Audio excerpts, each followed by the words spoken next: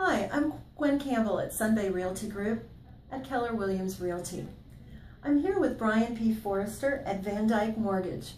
Brian has been helping us understand the loan approval process in the process of purchasing your new home. Brian, you've brought us through the pre-approval process. You've taken us through the conditional loan approval. What comes next?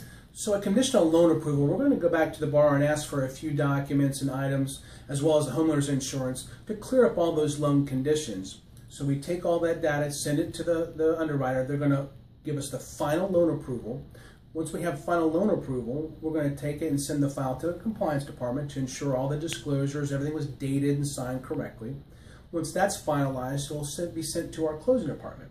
Now it's their job to create the closing package and send that to the title company. And that package will be all the documents that the borrower has to sign at closing, as well as the final set of numbers that the title company will work up so that we'll know the final amount the borrower has to send to title for closing to purchase the house. Okay, Brian, thank you for all of that. Through all of your years of processing loans and helping people get loans for their new home, what would you say are the important parts to make this process go easy for the borrower? Well, it all hinges on the pre-approval process. I think the more work we can get done up front, the easier it will be when we get to underwriting. Because at some point they're going to have to look at those documents, and the more we handle up front, the much smoother it will go. So then we'll be able to go to closing, we'll be able to turn over the keys to your new home. Absolutely. And we thank you so much for explaining this process to us. Thank you.